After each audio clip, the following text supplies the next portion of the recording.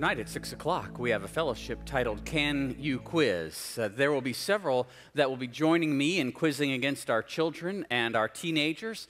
You might not have kids or teenagers, but you just want to gather and fellowship. We're providing a meal for you, and we had a registration for this event. But you might say, man, I forgot to register, and can I still come? The answer is yes. We're planning for some more to show up that didn't have a chance to register, so there's still time for you to come. Come on, we'd love to have you. It'll be a great evening tonight at 6 o'clock. I was talking to one of the children last night, and I told her, I'm going to beat you. And she goes, no, you're not. I'm going to beat you. And we were walking out of the house, and the kid screamed across the way as she was going to her car, Pastor, I'm going to beat you. So I drove up to the car where she was with her family, and I said, well, will you at least be a little nice and let me try to beat you? She said, no way, I'm going to beat you, and I'm not even going to be humble about it.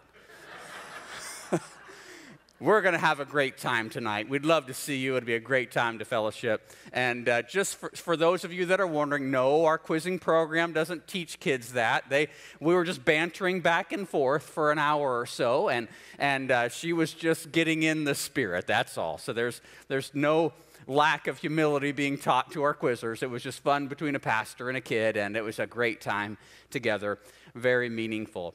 Have you ever had purchased a product, or have you ever been to a place that didn't measure up to the hype? You ever been to a place or ever bought a product that was hyped, you bought it, you went, and it didn't measure up? Anybody have a product or a place? What was that? You raised your hand. Did you have something? A fishing lure called Mighty Bites. Let me guess, it didn't catch a fish. No fish. All right. Any other product or place? Yeah. Your house. I'm not sure what Dad said. What? So we're going to leave that for a discussion at dinner time today. Any other a product or a place that didn't measure up? Yeah. All right, for those of you watching online, I'm not going to repeat that, but it had something to do with Disney and a waiter, so we're going to leave that one alone too. Anyone else had a product or a place that didn't measure up? One more. Anyone? I bought a tool. I needed a tool for a project, and so I was newly married and didn't have the tool. I went to the dollar store, and some of you are laughing. You know where this is going. I was like, oh, man, I can buy this tool for $1. So I grabbed it off the shelf. I proudly went and paid my $1 plus tax, took it home, used it. It broke, and I was out $1 and borrowed the tool from somebody else. But it was a product that didn't measure up for me. In today's society, we have things like Amazon and Google and TripAdvisor and Yelp. You can go to these places and you can look at whether a place has met the expectations of other individuals who have either purchased that product or have been to that place to see what their experiences have been. It's an awesome time to live because you can see all the different experiences that all of these different people have had with a place or a product before you try it yourself. Despite all of that, we still can have different experiences from individuals that have highly rated a place or a product, primarily because their expectations are very different than our expectations. This morning, we're continuing our sermon series on joy, and we're looking into a time and place when King David is reigning over God's people. And the passage is found in Psalm chapter 4, if you want to join me there. Psalm chapter 4, and David discovers that God's people have come to conclude that God is not meeting their expectations. So we'll find that, Psalm chapter 4, beginning at verse 6. We read these words. There are many who say, who will show us some good? Lift up the light of your face upon us, O Lord. You have put more joy in my heart than they have when their grain and wine abound. In peace I will both lie down and sleep.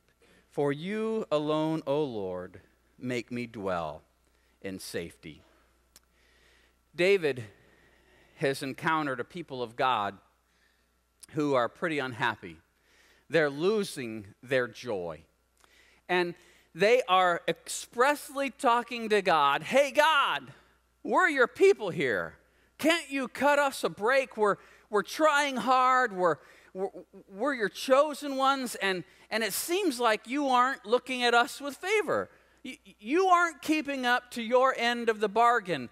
You know, David rated you a 5 on Google, and you honestly, that's not been my experience with you, God. You need to get your act together. The ensuing result is that David is sharing with us is that they're losing joy, and it brings me to the first teaching point of this morning, and it's this. Dwelling on what you think you deserve is a recipe for lost joy. Dwelling on what you think you deserve is a recipe for lost joy. In 1986, Janet Jackson penned the song, "What Have You Done For Me Lately?" And if you know it, you've already thought, ooh, yeah, right? You hummed it in your head. The song was, some of you are like, yeah, I did that. In 1986, Janet Jackson decided to take her frustration out on her ex-husband and pen for the world her disappointment. What have you done for me lately? And wrote this song about her ex-husband. It became a mantra for all the people who've experienced disappointments in a relationship that didn't measure up. Well, it's one thing to talk about your ex-husband and the expectations that they have not fulfilled. It's another thing to talk like that about God, who doesn't meet our expectations. Hebrews chapter 12, verses 1 and 2 tells us to fix our eyes on Jesus, the author and perfecter of our faith. We like that part. But the author of Hebrews goes on to say that this Jesus endured great hardship, difficulty, adversity, persecution. This Jesus life is hard, very hard. The reality is that our culture has led us to embrace an ideology about relationship with God that would cause us to conclude that the reason to enter into relationship with Christ is because the Jesus life is easier than life without Jesus. Rains a little less on the Christ followers.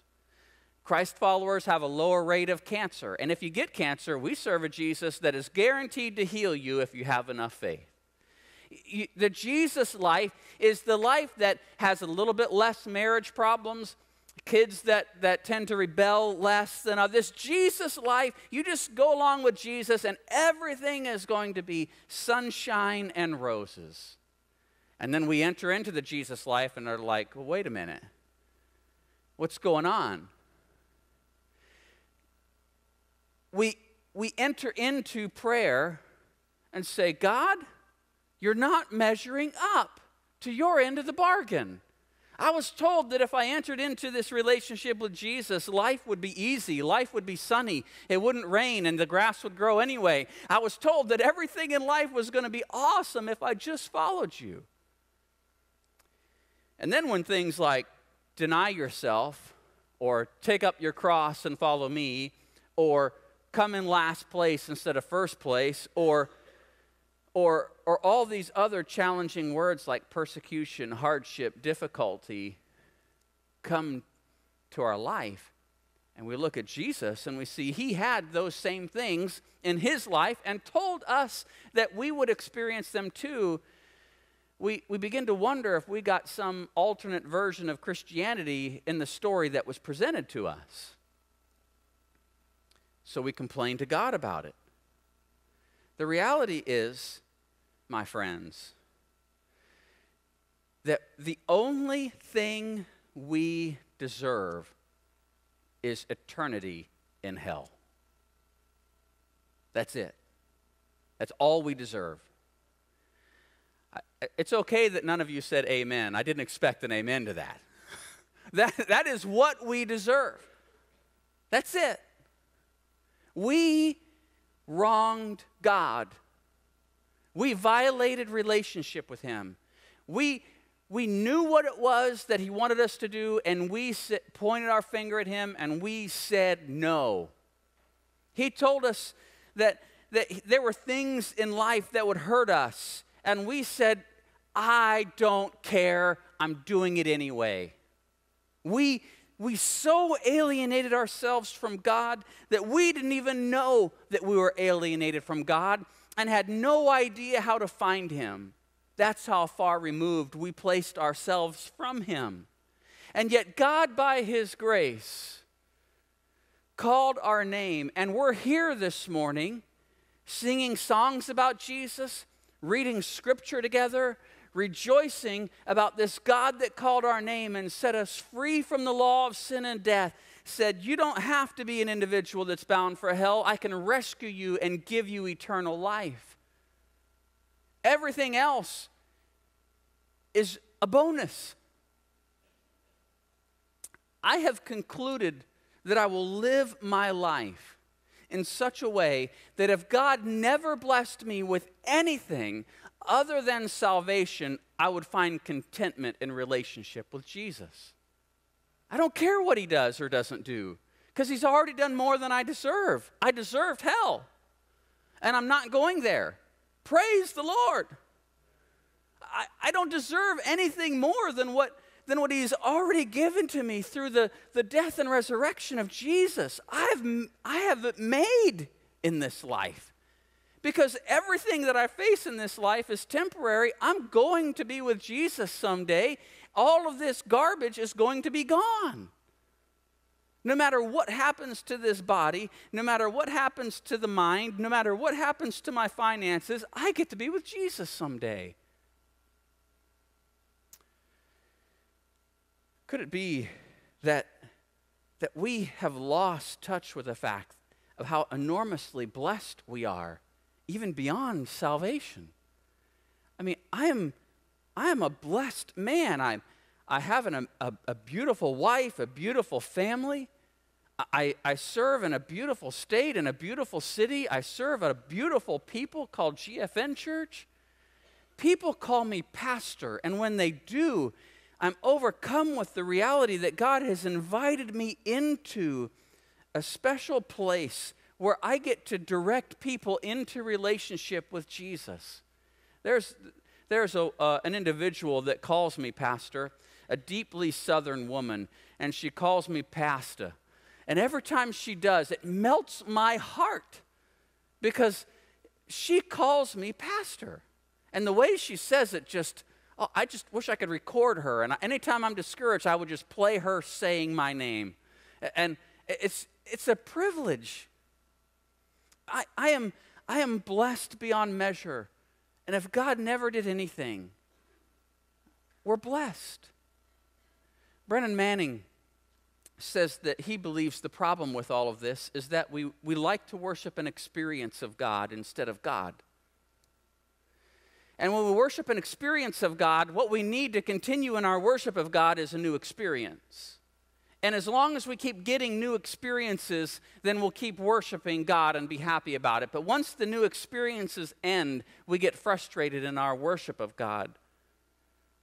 My friends, this creator of the universe who gave Jesus for the forgiveness of your sins deserves your worship, adoration, and praise if your life is the most miserable life on this planet. We don't deserve anything more than we've already been given in Christ. And dwelling on what you deserve is a recipe for lost joy. The second thing that David talks to his people about is he says, "You put more joy in my heart than they have when their grain and wine abound." Inner joy is more important than what it is that we do to take care of our bodies. Inner joy is more important than feeding our face.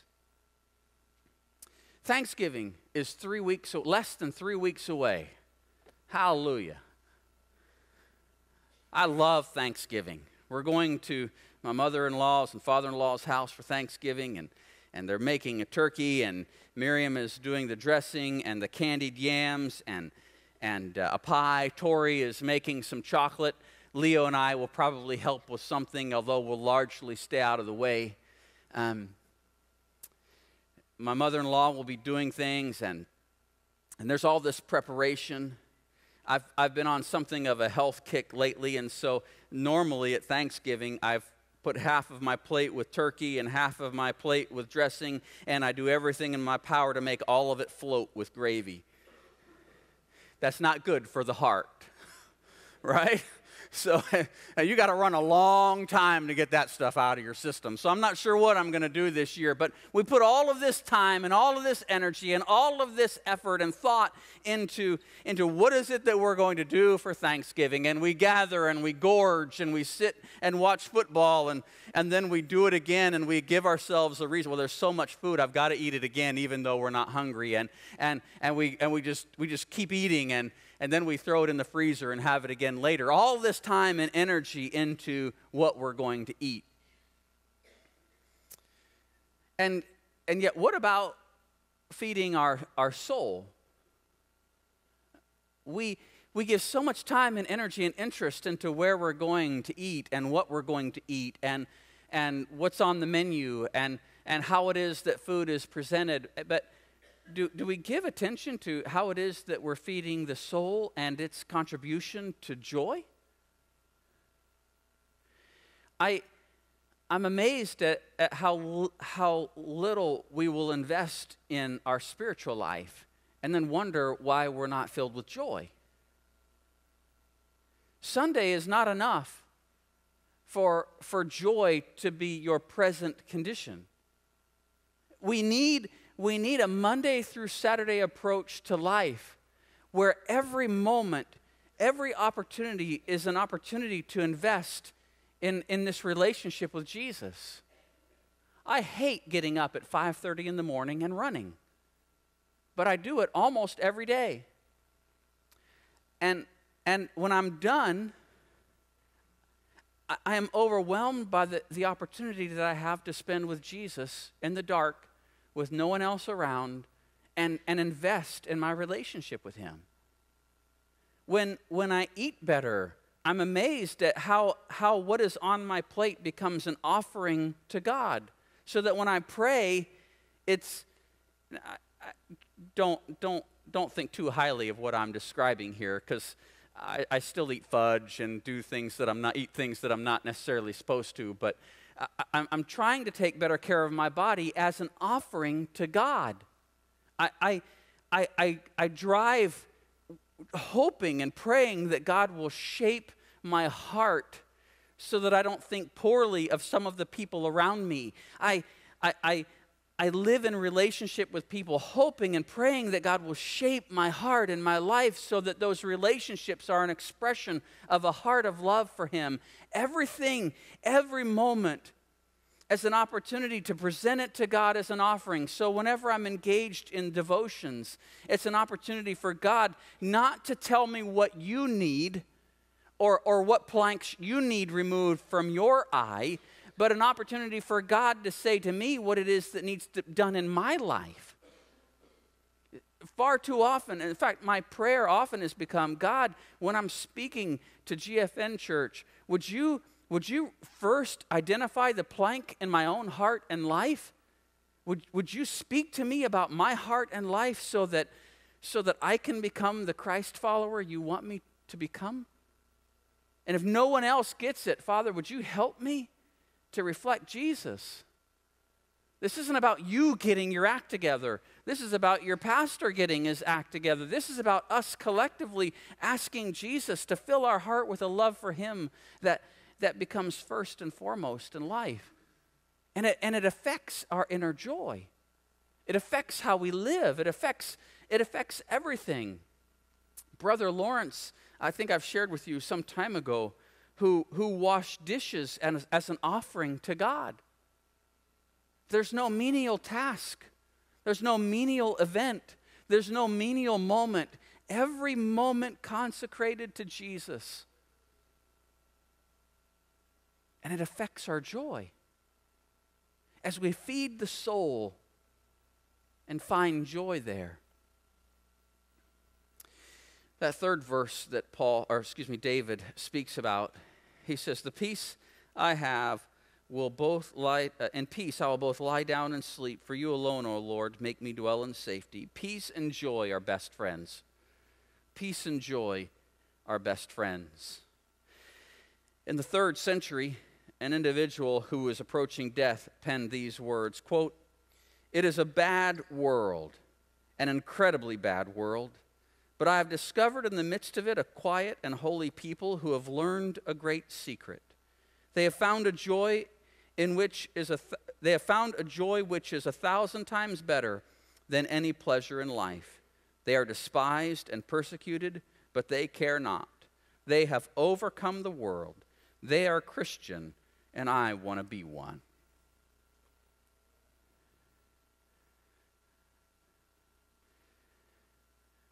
I read this week that Antifa thinks that anyone who has a belief system like Michael Pence is a homophobe, xenophobe, and needs to be gotten rid of. Well, I'm not a homophobe, I'm not a xenophobe, but I don't think I probably would be able to convince them that I'm neither. The solution is not to become uptight. It's not to become upset. It's not to wage war against the masses. It's to love in Jesus' name. It's to allow the peace of Jesus to pour from my heart and life.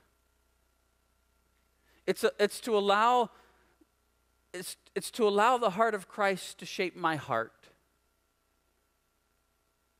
If Antifa won the day and we became a socialist entity, I'm pretty sure Jesus still wins. Peace and joy are friends. If all hell breaks loose in America today, peace and joy are our friend. Because Jesus is going to win the day. He already has, and he says there's a time coming when all of this stuff will resolve itself. The reason this 3rd century man decided to embrace Christianity wasn't because of right thinking or right theology. It was because of this powerful peace and joy that was at work in the hearts and lives of the persecuted people. Persecution is not the end of the world. Freaking out that somehow Jesus isn't going to win the day is the end of the world. My friends, we can live with peace and joy as every moment of our day is consecrated to the Lord, every opportunity surrendered to Him, every morsel, every word, every expense of energy, it all is consecrated to Him. And in that place, regardless of what happens in my life, regardless of what the doctor tells me, regardless of what the scans may show, regardless of what happens around me, I know that in Christ I am whole there. In Christ I'm whole. And I find peace in my relationship with Jesus. For those of you back in our media booth, can you pull up that prayer of St. Patrick? I'm hoping that's not a difficult thing to do quickly. Can you give me a thumbs up if that's easily possible? Oh, I got a thumbs up, so they're bringing it up. I'd like to close with this prayer. Will you join me in praying this prayer? I arise today through the strength of heaven, light of the sun, splendor of fire, speed of lightning, swiftness of the wind, depth of the sea, stability of the earth, firmness of the rock. I arise today through God's strength to pilot me, God's might to uphold me, God's wisdom to guide me, God's eye to look before me, God's ear to hear me, God's word to speak for me, God's hand to guard me, God's way to lie before me, God's shield to protect me, God's hosts to save me, afar and anear, alone or in a multitude. Christ, shield me today against wounding. Christ within me, Christ before me, Christ behind me. Christ in me, Christ beneath me, Christ above me. Christ on my right, Christ on my left. Christ when I lie down, Christ when I sit down. Christ in the heart of everyone who thinks of me. Christ in the mouth of everyone who speaks of me. Christ in the eye that sees me. Christ in the ear that hears me. I arise today through the mighty strength of the Lord of creation. Father, joy can be a difficult thing to live every day. And when joy begins to whittle away in our heart, peace is powerfully affected. I pray today, Father, in the name of Jesus, that joy would be our present reality. That every moment of every day, whether we're washing dishes after lunch today, whether we're driving in our car, whether we're speaking to friends, family, coworkers, servers, whether we're at work this week, no matter what it is, whatever it is that we're doing, every moment consecrated to you. Father, forgive us for our spiritual neglect. Forgive us for the times when we have complained to you about what we think we deserve from you. Forgive us for the times when we've complained about what we think you should be doing and you don't appear to be doing. Father, forgive us for thinking we deserve anything more. Thank you, Father, today for doing more than we deserve through Jesus Christ. Thank you for his death and resurrection, whereby we have been transformed from death to life. Thank you for everlasting life that is found in Jesus. Thank you for the opportunity to live our life surrendered to this King of Kings and the Lord of Lords, who calls us not to this great life of blessing, although we frequently receive that. Thank you, Father, for calling us to the life of the cross. Thank you for calling us to last place. Thank you for calling us to follow Jesus and to enter into this world as his representatives, to live the Jesus life. Thank you, Father, for the assurance of faith, to know that even when the mountains fall into the sea, even when it would appear that the evil forces of hell itself are advancing, we have joy and we have peace, because we know that anything that happens, we have faith in the one who will restore all things one day. We trust you. So thank you, Father, for the beauty of your word. Thank you for David's word to your people. May we live in the reality of this joy. Make it so, I pray, Father, in Jesus' name. Amen. God bless you.